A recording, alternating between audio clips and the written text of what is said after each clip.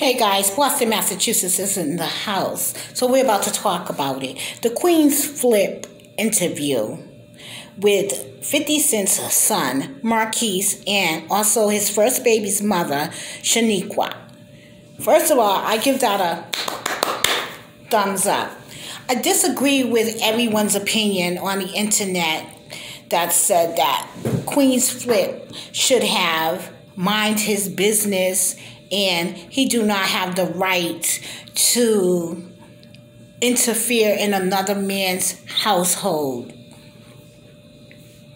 Okay, and I have to agree with QueensFlipz because he said, first of all, I think it was a great interview. Okay, they were not bashing 50, okay, and talking reckless. One, okay.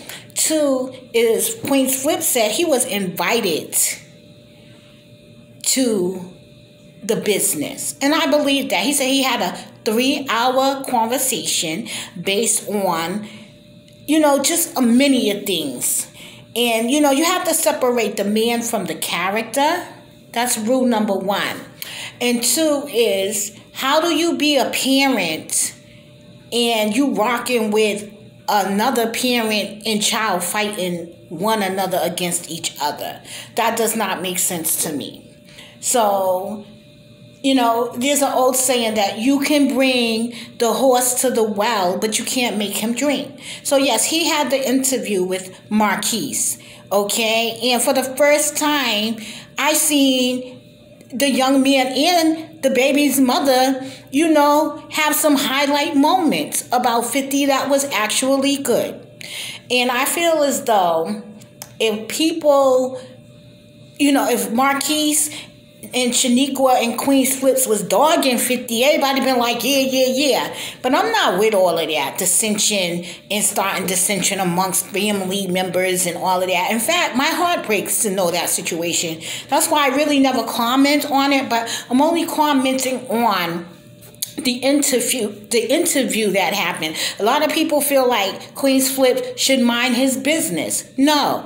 I think if you're friends with that young man and that young man, God is listening to you, yes.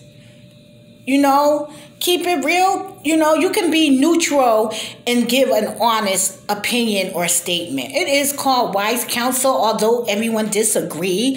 And it takes a village. It does take others, you confiding in others and them listening to you.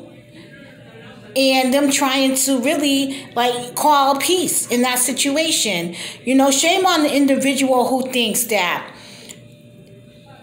the father and son should be still beefing. It's a pandemic out here. And I can assure you, when either one of them, if something tragic was to happen to either one of them, they both will regret not having a relationship, even on speaking terms, because they are living parents. Well,